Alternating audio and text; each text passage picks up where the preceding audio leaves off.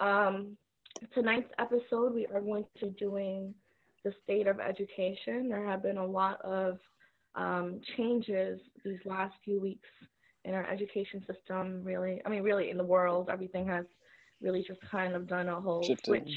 And so, um, you know, we're really looking to create a conversation, right? These changes are here. It's happening. It's probably not going away anytime soon. So, um, we have people on this call here tonight. Maybe some people might be coming in and out because they might be having some technical difficulties. But we will continue the conversation regardless. Once again, thank you guys for joining us here tonight. Um, for those of you on the call, if you can just please introduce yourselves, your name, your education if you have a child, and what really your stake in this education process is. Like, what's your investment in this education process, and what do you feel like you hold? What's your responsibility in this? So, Maury, do you want to? Sure. Hi, everyone. I'm Dr. Maury DeGovaya. I am a educational leader in the New York City Department of Education. I'm also a mom of two children, a 10-year-old and a 6-year-old. My stake in this has been, I'm mostly concerned around leadership of schools. My work currently is around the support of schools. I work with a group of superintendents to ensure that their districts have what they need on the support end. So everything from special education to English, working with multilingual learners, also known as English language learners, teaching and learning, HR and finance, building operations, student support services, and academic response within schools. So my stake has been 25 years in this game of making sure that children are getting the services and the leadership and the teaching that they deserve. My specialty areas are in turnaround schools. I was the principal on the Lower East Side. I ran 2 schools, one which I turned around from failure to opening up a new school in that same space. So I'm really passionate about this work. And then, of course, as a parent, navigating the distinctions between being an educator and a parent and how that shows up at times, which I'm really learning in this whole homeschooling process as I'm working and homeschooling my children. Thanks for having me. Of course. Bianca, do you mind introducing yourself? Hi, everyone. So I'm Bianca. I am, I guess, known mostly as a mental health advocate. I do a lot around wholeness and wellness for moms, for just individuals, for everyone. I'm a former school counselor, switching over into the private practice world. And so I'm also a mom and having to deal with my teenager and her high school phases right now. And the impact is having on her and her peers. I think when she said something that was very, very, very important, she said, I don't think it's that we miss school as much, but I think it's that we miss the structure that we've been groomed to operate in. And so she missed the living on the autopilot, like, between these hours, whether you like that building or not, this is what you go to do. And so I am here to offer support for those who are looking to break that. She has a routine schedule that she follows, but I've been helping other moms create that as well. Great. Thank you for being here with us today. Jose? Yes, hello everybody. My name is Jose Guerrero. I am a school culture assistant at Achievement First Brownsville Middle School. And so what that means is I am tasked with supporting both students, families, and teachers. And so my stake in this is these are my people. These have been my family for about 5 years. And so I'm invested in really making sure that, one, our students are set up for success, because one day this will end. And they have to continue this learning process, especially our brown and Black babies. Like, they cannot afford to be set back anymore.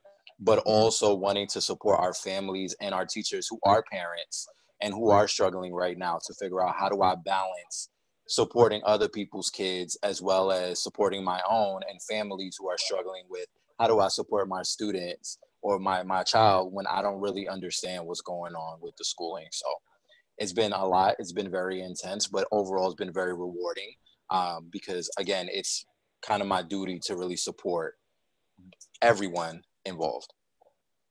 Thank you, Jose. Crystal. And hello, everybody. I'm sorry I was having a little struggle getting on earlier. I'm Joel, co-host. So welcome to this different structure of Iron Perspective Radio, Iron Perspective Zoom. We really appreciate everybody logging in. As Nussie said, I'm sure she said before we started, you know, we've been talking about and looking for different ways for us to continue our conversations. And this is one medium. So thank you all for you know, working with us as we try to figure out best ways to get some content. So thank you all. Welcome, Christella. So you just jump in and we're going to keep it moving.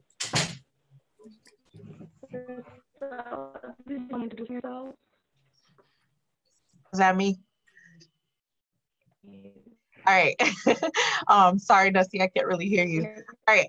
My name is Christella Burnett. I am a 10th grade English teacher in the state of Florida. I've been teaching for years. In addition to teaching, I'm also a slam poetry coach. So I have a group of students that I coach poetry with. And I'm also part of the school leadership. So I'm also a lead teacher for 10th grade English. I have also been blessed with babies. So I have an adorable 3-year-old son.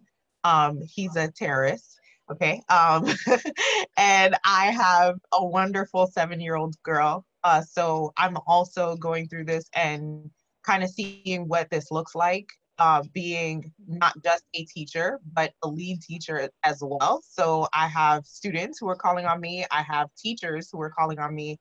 And then I've got my kids who are also calling on me. So there's a lot at stake here. There's a lot to carry. So as far as like my stake in this, my concern is for my students. I teach at a Title I school, and it's the Black and brown babies who just don't have same opportunities that, you know, other schools have. So just a matter of getting everyone what they need to make this happen has been our biggest hurdle. So yes, it's one thing for us to, you know, have these wonderful curriculums online and all these great things, but if the kids have no access to them, it's like all that work that went into it, what was the point, you know? So we are still just trying to get students access, you know, to internet and computer and things of that nature. So I lose sleep over my kids, you know, and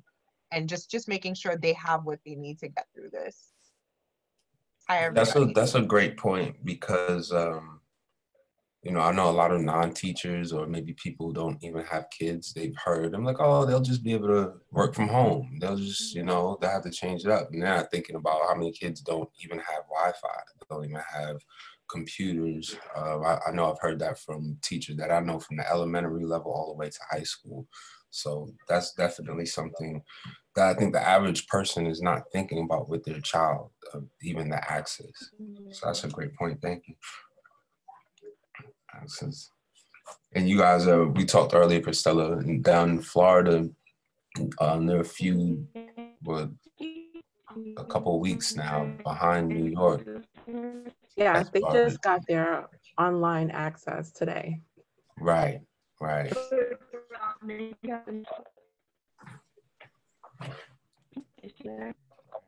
up? Okay. Hello. Is Nikki jumping in? Yeah. Hello. Hi, everyone. I'm Nikki. Hey. I'm a special education teacher. Wait, there's a lot of noise going on. Are we good? Hi, Nikki. Yeah, it's you. Okay, so I'm Nikki. I'm a special education teacher at a middle school in the Bronx. I mostly co-teach 2 math classes, 6th grade and 8th grade algebra.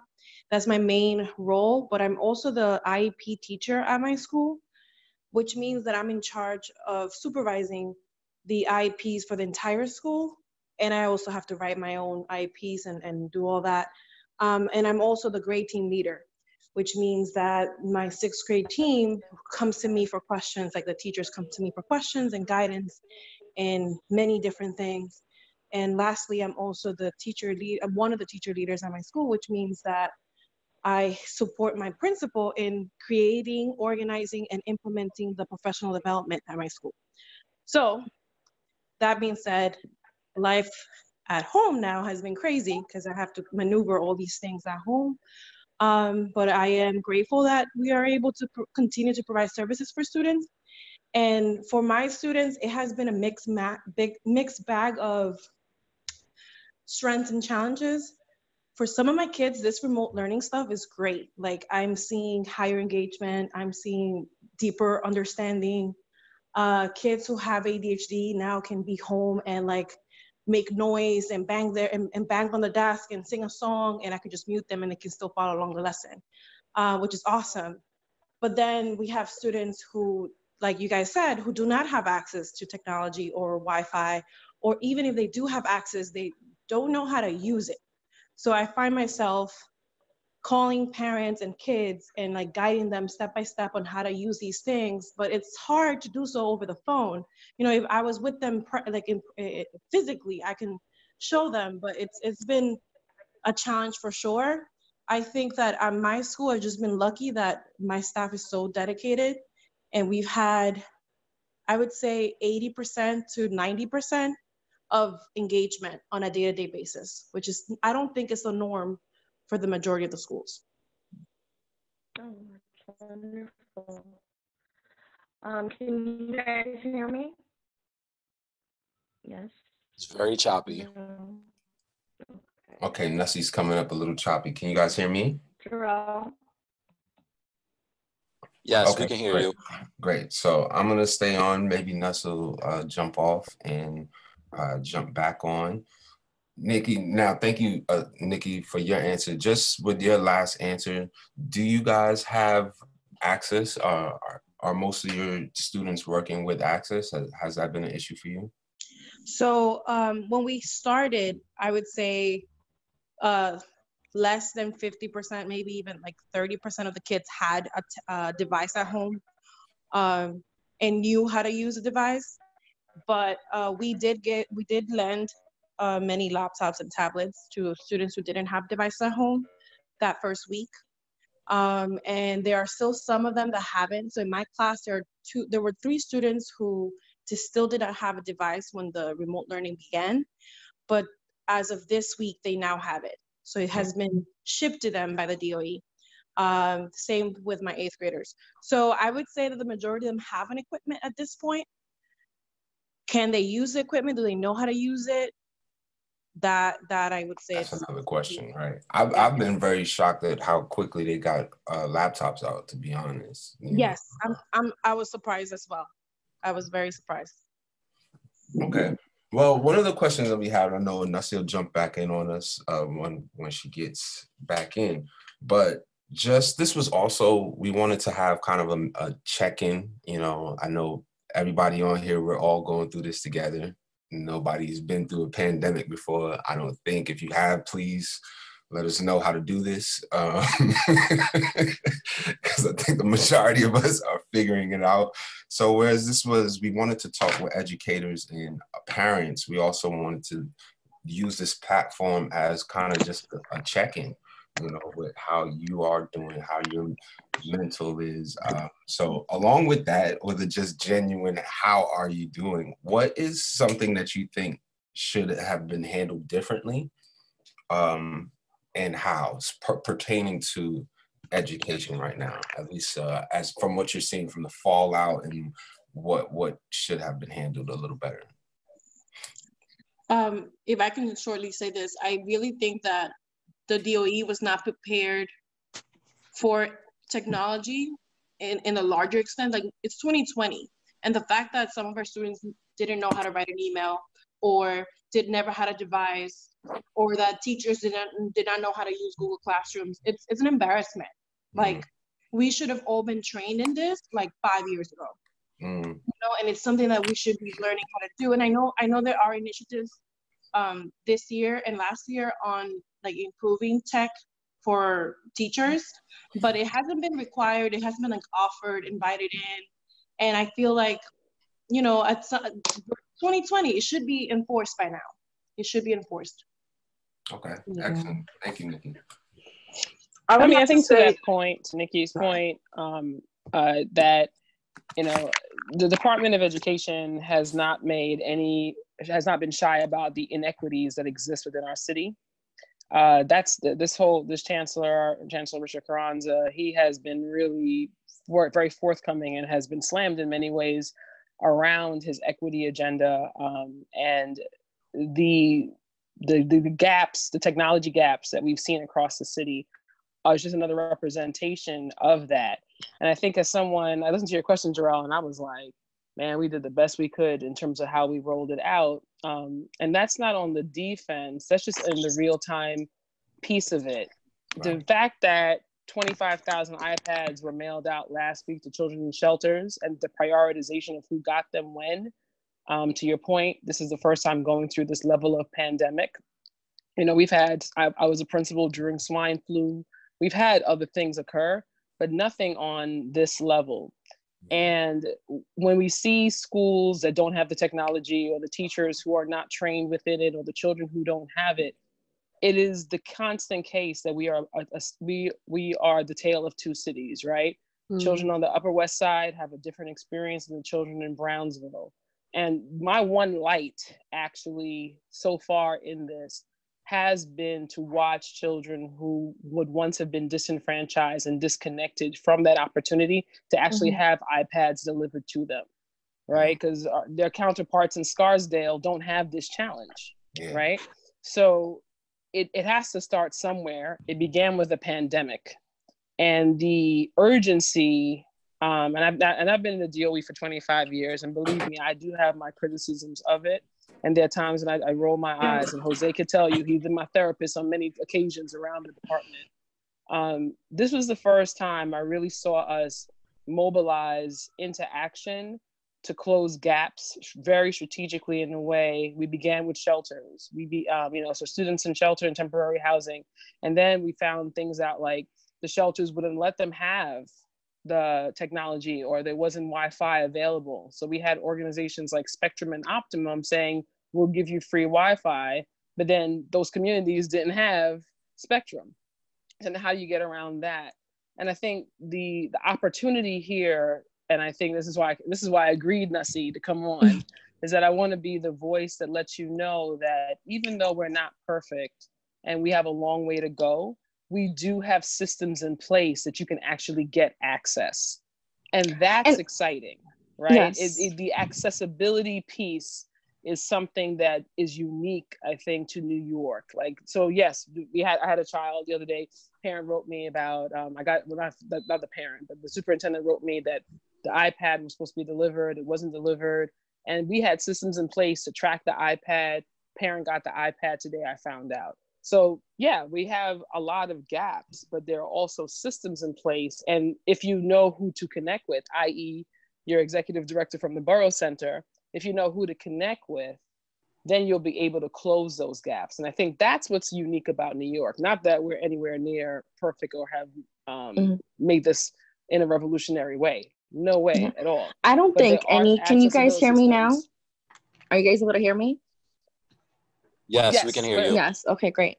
So I thank you, Dr. Mori. I actually don't think that any educational system is perfect, and certainly not the New York City one. But I think there are a lot of things that are going right. So we often focus on the negative, and there are certain things that are working. And so, if you guys would just humor me, like, what are some things besides what you just mentioned, more like this fast execution, putting things together in place? A lot of things, a lot of this has really happened overnight, and no one was prepared for something like this, of this kind of caliber, right? So, I know we heard from you, Dr. Mori, but from some of the other teachers and parents that are on this line, just because, here at I Am Perspective, we do tend to look at all sides of the spectrum. We're not looking just to, we don't have this agenda, like, let's, complain about the DOE. So that's definitely not what we're here to do tonight. There might be criticism, but we're all here. We all have some things that we have to share. So if you don't mind, anyone else want to jump in on this? Bianca, do you have anything? I'll add from two perspectives. I guess as a parent, I do agree that they are doing the best that they can. My daughter goes to P-Tech, supposed to be a technology school, and surprisingly, they found out, through this, that all the kids didn't have the technology that they needed, and it was an immediate turnaround and like response very quickly. And so my question as a parent was like, where were all these laptops stored out in the first place? Right. But one of the things that really I saw frustrated my daughter and her peers, and I think because they know the type of parent I am, they all have like a Zoom and like virtual call, and they're already, some of the kids are more equipped than their parents, right? And so what I've learned was the miscommunication between the teachers frustrated the kids more than what we are experiencing. So all of the teachers wanted the kids to be on a certain, I guess, Google Classroom or Zoom at the same time. And so it's like, wait, I don't get my credit from here. I don't know, like, what's going on. So my daughter actually wrote a very nice email to her teachers, like, I need you guys to communicate with one another before you guys tell us what to do. So I think that the only thing I would say, or probably could have been done differently, was there should be communication amongst teachers from all subject areas more often. And it should not only be during a pandemic for us to communicate, because the kids were very frustrated because they calling one another, like, what class you in? What are you doing? And I'm like, wait, why are the teachers not communicating with one another? And so that's the only thing that I felt that they could bend, but they got it together rapidly. They got it together, but that's something that they could have did a little bit better. And then I realized, I think on the teacher's perspective, there's no mental health support for them. Right. So a lot of teachers are also dealing with, or being exposed that although that they are, DOE teachers, they can't afford to pay for their Wi-Fi. Or, one of my daughter's teachers said, my Zoom is gonna cut off in 40 minutes, which means he has a free account, right? And so I was like, let's extend grace, or, let's check in on them, because they're having to turn everything from, going into the building where they have access to everything to being exposed. Maybe they're home, maybe they don't even live in a space where they can actually offer online classrooms, or that they can have their background, being seen. So they also need someone to check in with, like, how are they doing? Who's checking in on the teachers, the educators. Like, I'm friends with a lot of educators on social media, so I'm checking in on them, and they're dealing with, like, this is a lot for me. They're doing 12-hour shifts now versus just, I'm doing my lesson plan. So there's pros and cons to it, but I think we need to find ways to support them versus, I don't want to say criticize, because we need the critique to grow, but it's just, how can we, all right, this is what we've done, and how can we move on from there? So on both sides, I think that they did a good job in turning things around, but I don't want things to return. Everybody's like, I can't wait to us to go back to what it used to be. And I'm like, no. We don't want things to go back to what it used to be, because are we going to pull these laptops and these access from the kids once this is over? I hope not. We want to move forward from what we've experienced.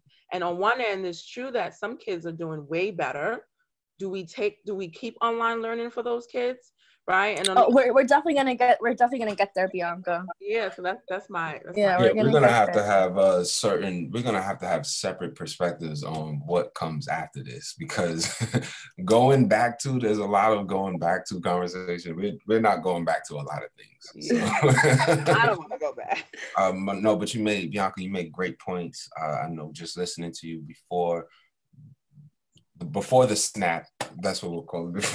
Before the snap, Nussie and I were doing Iron Perspective in schools, and we found ourselves seeing the kids knowing very well how the structure of the school worked.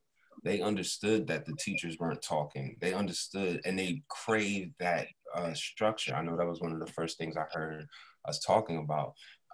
And they could tell from the hierarchy down to their teachers that it wasn't structured, and they knew. So it's very interesting that you brought that up now that we're in this situation, the kids can tell, you know. Jose, you got anything? Yeah, I think for me, I work for a charter school, so we don't work under DOE. And what I was very proud of is our response was quick, not only just to get tech out, but also we were feeding families. So we get our food from Rev Foods, and we made sure that in our agreement, we were like, hey, from the hours of 9 a.m. to 1 p.m., we need you to be giving out breakfast and lunch because we do have students that do not eat if we do not feed them as a school. So I was very proud of that. And I think the one challenge that I had, it was actually two. The first one was I felt like it took us so long to get to remote learning. Like the DOE has been doing remote learning now for a while. We just started teaching students on Wednesday. And so for me, that was one of the frustrating points is watching my brother who goes to DOE high school. He's already doing his academic learning and my students haven't even started yet. And then along with the teachers is we have teachers that are parents. Like in my grade in 7th grade, there are 3 parents. And so now not only do you have to teach students, but you have to teach your babies and set them up for success. And that was very overwhelming. And I, till this day, have not heard, like, what is a solution? What can we do to support?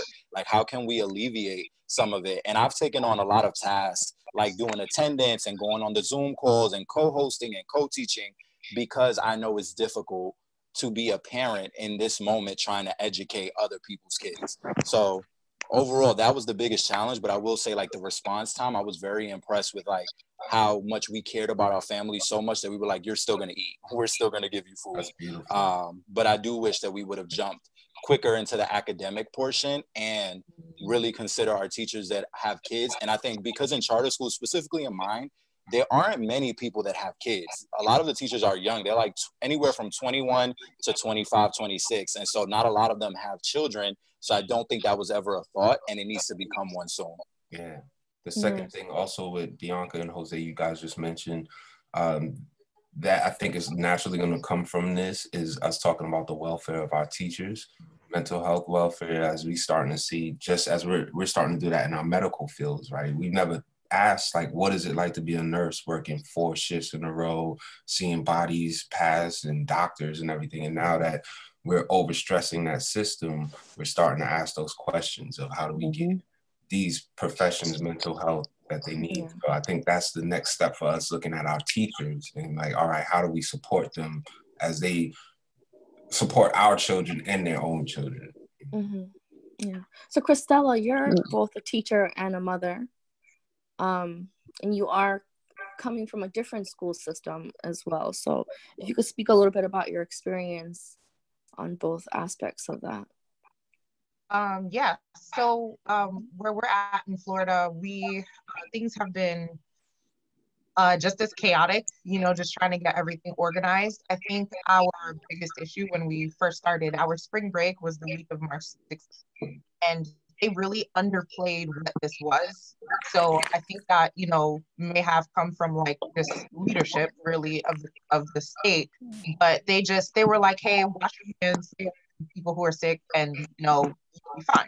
So we went from having a spring break, March 16th to March 17th, hey, you guys are not going back to school. And that was like a day later. And that's when the scrambling started. So I sincerely, I know, like, just as an educator myself and what I've seen other teachers do, we are superhuman when it comes to having to make 1,000 decisions a minute and having to be creative on the fly. You know, that's something that we do anyway. That's something that, you know, we're excellent at, you know, when it comes to education. So I was genuinely impressed with just the way that we've been able to take what we do in the classroom and just to translate it to something that's online and web-based.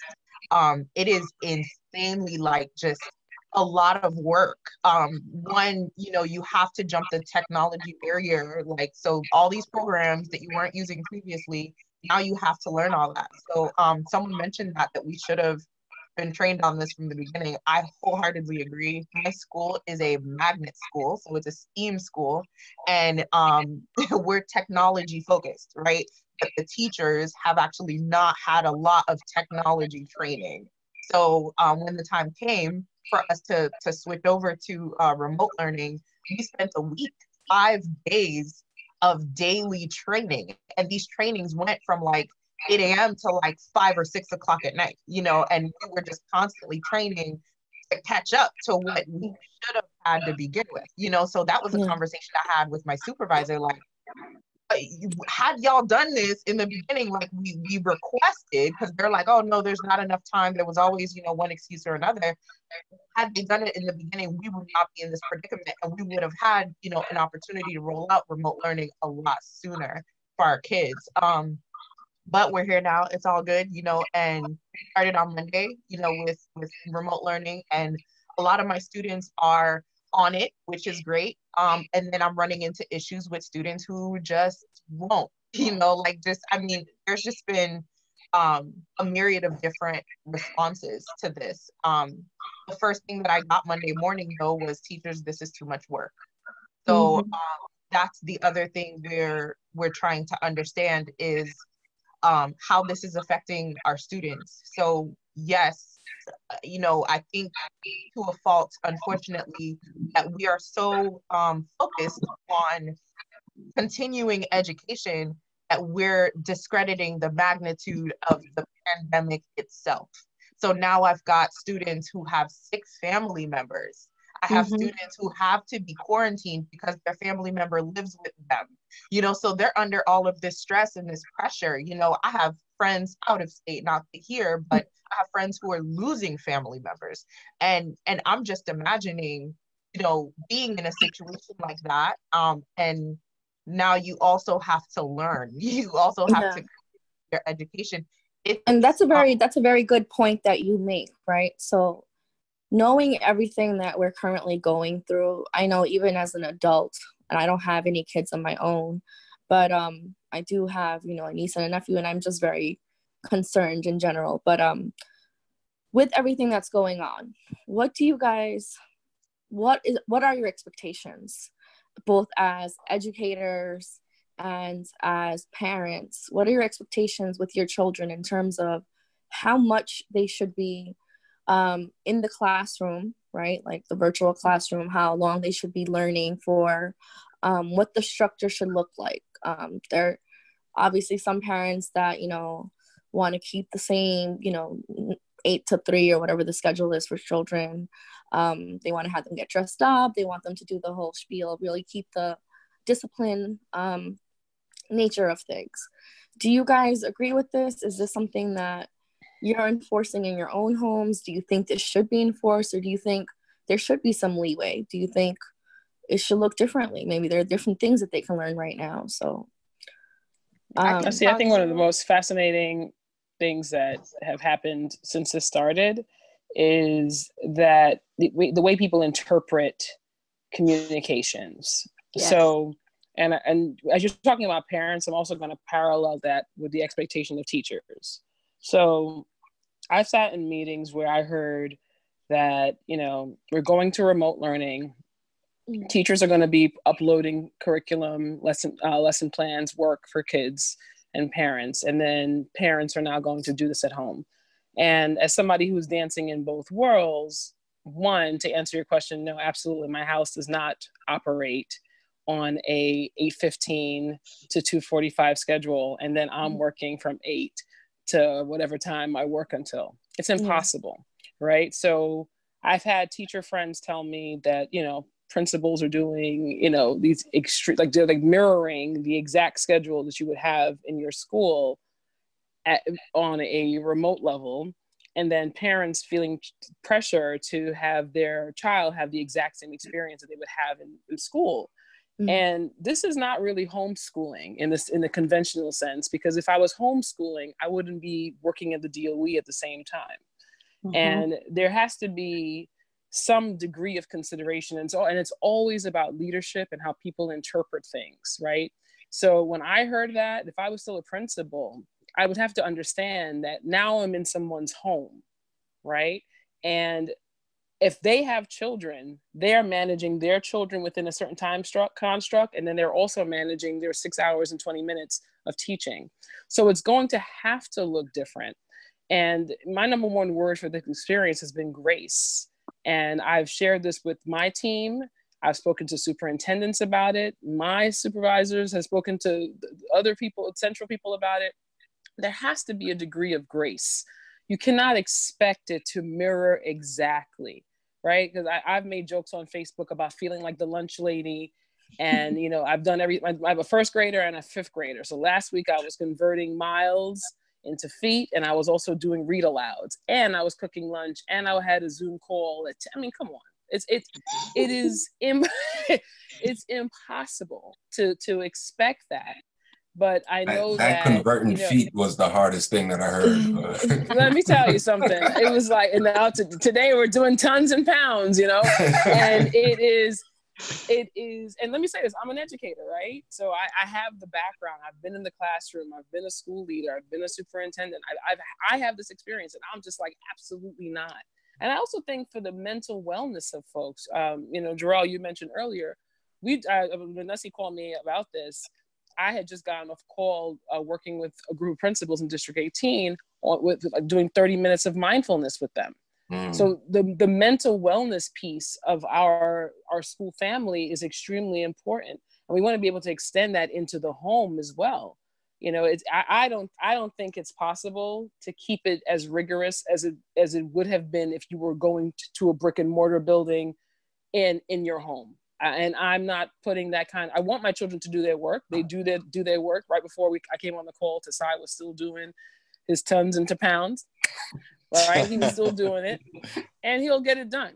He'll get it done when he gets it done, and we'll submit it when we submit it. But I personally, as a mom and as a human being managing life in this, you know, quarantine situation, there has to be more compassion and there has to be more grace. That's just my 2 cents on that. I have a question. I agree with you 100%, Maury. And I think what I appreciated about what we did at my school as well is usually our daily schedule was usually 7:15 till 4 o'clock. Students have class now from 9 to 2:40 and an extra hour of tutoring if they need it. And I think what it shows is my network we're trying to figure out how can we shorten the day, and they continue to make it seem as if we couldn't. Now we see that we can. Like, students have an hour in every class. It's 20 minutes of direct instruction, 40 minutes independent work while your teacher is there to support you. And we can mimic this when we go back. And so that's what I appreciated is, like, we looked at the schedule and we said, okay, it's not going to make sense for us or for students. It's not going to be sustainable for us to say, teachers, you're on for the same amount of hours. And now when we do go back eventually, we can sit down and have a conversation around, okay, clearly the schedule we had before can be maneuvered and can be fixed. And let's go ahead and do that, because that's been the biggest criticism from our students is these days feel so long. And now we're showing them, hey, it's possible to shorten up the day for you as long as you're okay with missing maybe a break here and there. So yeah, that's one thing I agree. Like, it's not sustainable, and I'm glad that we're not doing that. I had a question for you, Dr. Maurice. You said that you were helping your son with the math and stuff. The work that you're getting for your son, is it a video, or is it just like, here's the assignment, figure it out how to do yourself? It's a combination. And again, you know, so last week's Feet and Miles had a video attached. I've also used Khan's Academy, stuff like that. Gotcha. Today's Tons and Pounds did not have a video attached, but I also know that his math teacher is a mom. You know what I mean? And I also know that if I will reach out, I am going to reach out to her tomorrow just to be like, could you just, you know, go over this? Because I'm not stressing. I'm personally not stressing teachers out. Maybe I'm too close to it. I know too much. And then let me say this: there's a big difference between remote learning and virtual learning. It's a different experience. Google Classrooms provide, like what we're doing here on Zoom.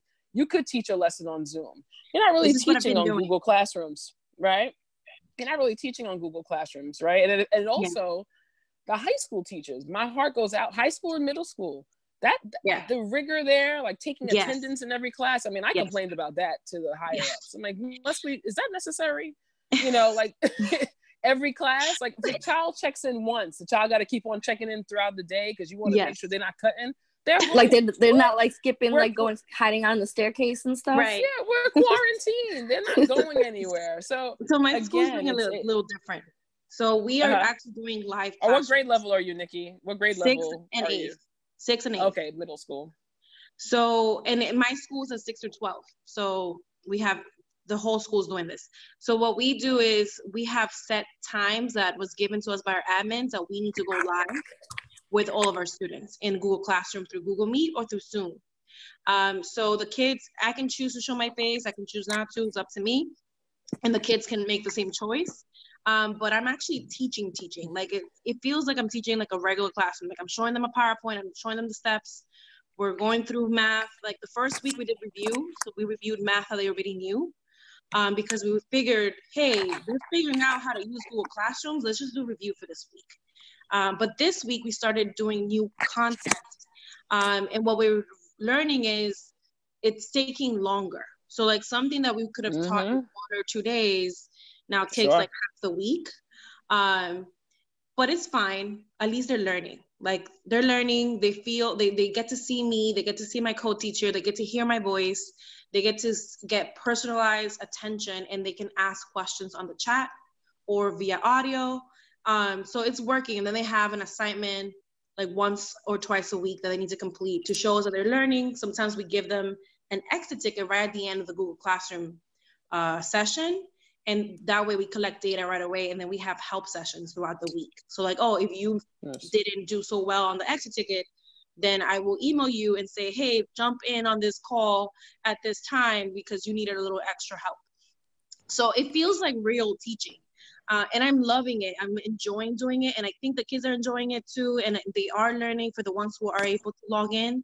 But the issue is, if a child is doing that with me, just with math, and then also doing the same thing I just described with ELA, with history, with science, with technology, they're still getting their electives. With gym, they're still taking gym. I don't know how, but they're still taking gym, live sessions, right? And we have advisory, so then they also come and meet their advisor. I'm one of the advisors, and like we have check-ins and tell them their schedules and talk to them about their feelings. So then that's a lot of time online. And what I'm discovering is that they're being required to be online like 3 hours a day. And then if there's multiple siblings in the house, that's a lot. And if the parent is working or not working or is a teacher, I don't know what, you know what I mean? Like it just it compounds. So again, we're not gonna take up points if a child doesn't log in online, but they're gonna struggle with assignments on their own if they're not logging in online.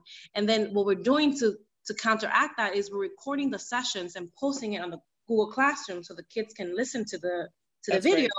But then it's like, what, do we really want teachers' voices and images and students' voices and images online? Right? Like right now we're doing it because no one's telling us not to, but I don't feel too safe about this. Right. And this could later on be a different point, Nikki, that an issue we didn't even think about as we were preparing for this conversation. And so we're clear that this is just the beginning conversation. This is not there's no way that we're going to be able to cover every single thing during this conversation. So everything that you guys are bringing up, definitely taking notes, because we do want to continue having these conversations, maybe with some students next time. This is something that we're planning on doing. I am perspective before whatever you call it. What is it? Before the snap. I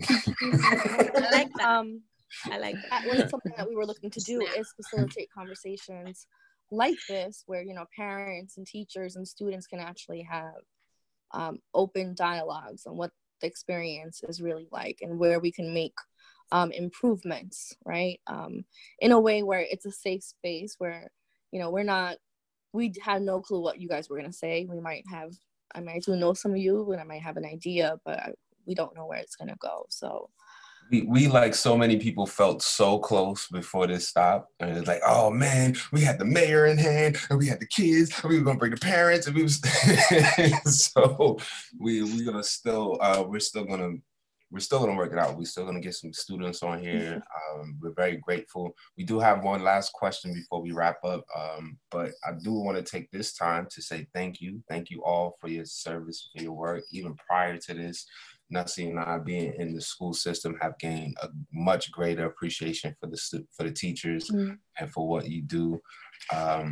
We hope that when people hear this, they can hear from 6 different places, different portions of education, 5, excuse me, what this looks like and how much work you guys are actually doing. Most of us are kind of like taking a break, you know. You're doing a ton of a lot. So I salute you and thank you. Bianca, you had your finger. Was that a finger raise? Yeah. So I was just gonna say, because I've done work as a vocational counselor, is that there's a portion of the education system that we've kind of left out, which is the non-traditional school setting for those quote unquote at-risk students. I like to call them untapped students. So, you know, their perspective, like those going through the GED process or task, whichever term we're using these days, you know, trade schools, all of those people that have been left out. You know, next time I think that they should also get to be involved in the conversation to see how this transition is, you know, supporting them. Because I know I once worked for a program where they had DOE teachers, but it was a nonprofit program. So if the nonprofits workers are shut down, then the DOE teachers have to be exited. So just to see how they're doing, because they have a non-traditional school setting, and if they're being impacted as well. So I just wanted to add. Right. Thank you. Yes. Like Nussie said, we are taking notes for all of this conversation. We're going to be in the house for a while. So this conversation definitely needs to happen. Don't say that. At least, you come on, y'all know. I don't know about you, but I'm ready to come out. Maury and I were joking earlier, like the only thing you can really do during this time, like, you gotta laugh, like, you know, you gotta find ways to laugh. And so, you know, Terrell, I know you had that last question for us. Well, asking, and giving out our sincere gratitude for you, and with the intentions for many people seeing this, our friends, our community. Our last question that we leave you with is, I guess it's kind of a 2-part question. One is, what improvements would you like to see with I know we've mentioned a lot of the things that the Department of Education is doing well and that the teachers are doing. What improvements would you like to see teacher-wise, student-wise, maybe parent-wise? And what kind of support can you ask from the community? What can the friends, our families, us, people like us, you know? Yeah, you know, because I'm not an educator, but what kind of support do you need at this time? Could I answer that last part? As far as community, one way that everyone can impact education is call up any parent that you know, right? And ask them, how is their kid accessing their classes? Because I bet you know kids who have the technology but don't know how to use it, and there's no one in their immediate family that can support them through it. So if you are good, if you are an English speaker and you know how to use a device, then the best thing you could do is call that niece or that nephew or that kid from your neighbor or whoever it is and say, okay, I'm gonna walk you through the steps. You're gonna click here and you're gonna, because that's what we teachers are doing, but we don't have the time for it. Right. Like, we're doing it because we love our kids, but really what I need to be doing is creating the lesson plan I'm about to teach, right? Or having those conversations with the teacher so that we can plan properly what time we're gonna go live, right? So that will ease up the burden on me as a teacher if the community was supporting their children in learning how to use email, in learning how to open these apps and communicate and figure it out. Thank you. Excellent. Yeah. Thank you. I like to go. So I think on the I'm going to talk from the experience of what I'm seeing works, and maybe we can build on it as for the students. Trusting I think they should all have, you know how like you go away to college, we have a residential advisors. I think they should build student advisors in the schools, because what I've noticed in my daughters and her peer group is that one person take the leads and does like a round phone call on who is missing the assignment, and they do this on their own, right? So I think that there should be a student leadership kind of moving forward, so that, you know, not that we want to give full responsibility to these kids, but there are some kids who are really bored, right? Because they are probably too advanced for the work that they're being taught, that can use this is good resume building skills, right? So they can, you know, be a student advisory to do the phone call to check in on their peers, and then to report back to the teacher. So instead of the teacher having 12 people calling her, maybe that one student. I think that's something that we can build on and continue. As for the educators, I think, like I mentioned before, you know, having them have check-ins as well, whether it's virtually or whatever they need, your phone, you know, conference, whether it's weekly or bi-weekly or monthly, on their mental health, how they're doing moving forward. And then as a community and parents put together, I think we should have more parent hubs, you know, because right now, like when I do, you know, my prayer calls or whatever, I'm saying I'm really praying for the kids who have parents with mental illness. Maybe about that.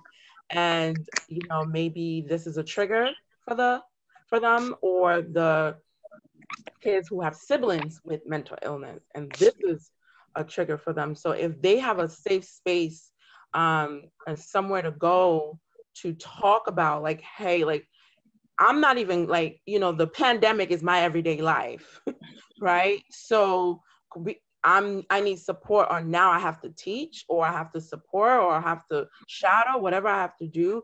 I need support on my sanity. So I'm more like on the mental health piece, like how can we, I think we should have some type of parent hubs for those parents, or for those individuals who have loved ones in their homes that are impacted by mental health, you know. So moving forward, something like that. So that's how I think we can do better and move forward, like have this, I know there's PTAs, but more, you know, because right now, before this happened, anxiety was already on the rise, depression was already on the rise, and all these diagnoses have been on the rise. But then now these people are stuck in quarantine with each other. A lot of medical breakdowns are happening, but there's no one, parents are like, how do I get, I'm having trouble and I have a child with autistic needs. So, like, you know, all of these things, there should be a platform for them to just come and say, I don't dislike my kids, but I'm having a hard time. You know, so I think moving forward, if we already have these safe spaces created, I think that's what we in the community can do. And the school should be receptive to us. I know like the DOE and other schools want people to go through these hoops, but there are organizations that really, you know, come in and we really want to be there to create these safe spaces. So I think the safe spaces should be virtual and in person, just to provide a platform for people. That's my take. Excellent. What I'd like to see is, thank you, Bianca, because she said it was very inspiring. What I'd like to see along those lines is really just greater agency and greater advocacy. I think my most frustrating thing as a member of the DOE is that we have it, but it's a matter of, can you access it? Can you find it? Do you know who to talk to get it, right? And closed mouths don't get fed. Right. And in marginalized communities especially, we don't always communicate and we don't lean in, right? We often wait for the outreach. So like they're giving out the iPads, oh, we'll get that. Right. But nobody was yelling, where's my iPad? Right? Like, you're not gonna go remote, where's my iPad? Right? So you're constantly positioned as the man who gets to fish, as opposed to the man who's taught to fish, right? And what I would love to see on both sides of the fence, the Department of Education side as well as on the community side, is just greater accessibility through stronger communication lines. I'm often at that table, and it's a privilege to be at that table. And that's why when Nessie talked to me about this earlier, and I was like, girl, homeschooling is a sore point right now. But I'll come on, right? Because I don't know who's going to hear this, who's going to be able to say, you know what, that Dr. Mori, I'm going to find her and I could talk to her and you can reach out to me, right? It's very important that people know who they can connect with so that they can get what they need to get done, because it can be done. If you have a child, right, we're rolling out related services and special education services strong this week, right? So by next week, as we're going into it, those children are going to be able to really start getting the remote learning that they should have been getting, right? So nobody gets left Knowing behind. your resources is definitely a very important piece. Yeah, and knowing who to connect with, and knowing that it's there. You don't have to be alone. In all offices, there is somebody who can advocate for you. There's somebody who can speak up on your behalf. But if you sit there in silence and you don't demand and you don't say and you don't request, you get left behind. And that's how the gap widens. So, my one desire would just be, for us as a DOE to become much more stronger in our communication lines and how we make it clear about what is actually available. But also on the community end, advocating for what you need to see happen so that the gap doesn't become any wider than it already is. Thank you for that. And Dr. Maury, I'd like to just say, thank you for choosing to be on this, just specifically for that, because what we do in Iron Perspective outside of this conversation, and I was talking about this earlier, I had a kindergarten teacher who was like, "Oh, you got a superintendent on there, you don't need me." And absolutely, we need that kindergarten teacher. Exactly. And that's what I was telling her, like, this is not a hierarchy conversation. Everybody it's not. Matters. Everyone is a part of this. And people very much so. We'll get these different perspectives from you all, and we really appreciate it. And you'll get to hear all these different levels of our educational system. So Dr. Maury, thank you very much. Appreciate it. Yes. And talk to your superintendent. That's the person who's supposed to be able to get it done for you. Right. Talk to your superintendent. Don't be scared of that person. Don't talk to the chancellor. Don't be scared of him. That's either. right. Talk to them. These are people. Talk to anybody who, if you see them, tap them on the shoulder. Don't be afraid to talk to anyone. We are public servants. You got to speak up if you want that help. That's right. That's right. Jose? Yeah, I think for me, the two things right now that I'm focused on tackling is one, I'm not sure if you all are aware, but for those of us that are teaching on Zoom, there are hackers. There are people who are coming into our classrooms and are spitting out disgusting things. Today, we had someone like jump into our Zoom classroom and was showing porn on the screen. And it was like a lot. So trying to figure out how can we mitigate that, because our students, and I'm so proud of them, they're clear that they want to learn. So that didn't impact them too much, but I don't want it to be a consistent thing. And then also making sure that what our network is providing in terms of the curriculum, and they're providing videos for teachers, which is great, but sometimes it's not always socially conscious. Like we had an Asian woman teaching history talking about Black folk, and I was like, you actually need to rephrase that.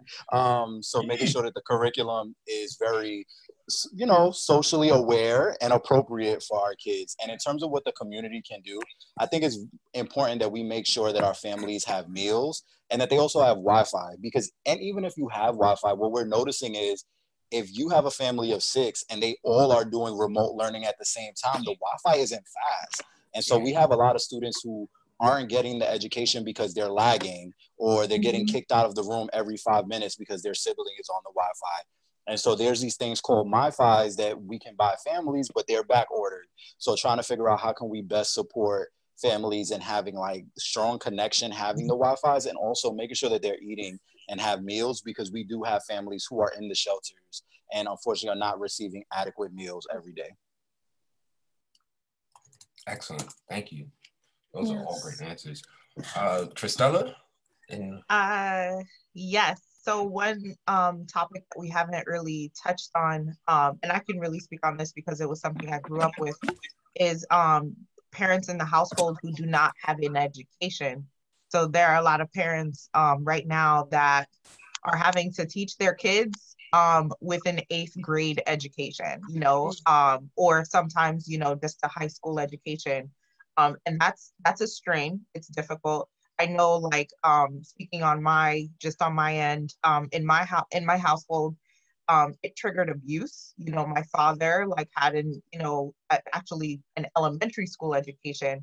And anytime that I tried to get help, or, I tried to teach him something or show him something, it actually triggered, abuse, essentially. So I'm thinking about those kids who are quarantined with abusive parents right now, that education is not really the highest on their list, or the students who are dealing with having to raise their younger siblings. So they're spending most of their days tutoring and doing the schoolwork with their kids and with their kids, right?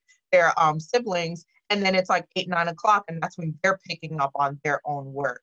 So one thing that I do appreciate about my school district, there are no times. So students do not have to log on at any particular hour. As long as you log on at some point in that day, you are fine and you are counted as present and accounted for. So that's phenomenal. Same goes for the teachers. As long as we log on and we're on for 7.5 hours, sincerely doesn't matter what time we do so. And that flexibility has been enormous because I get to help my daughter for the first 4 hours of the day. And then I get to get started on my own work. So that's been just an epic help.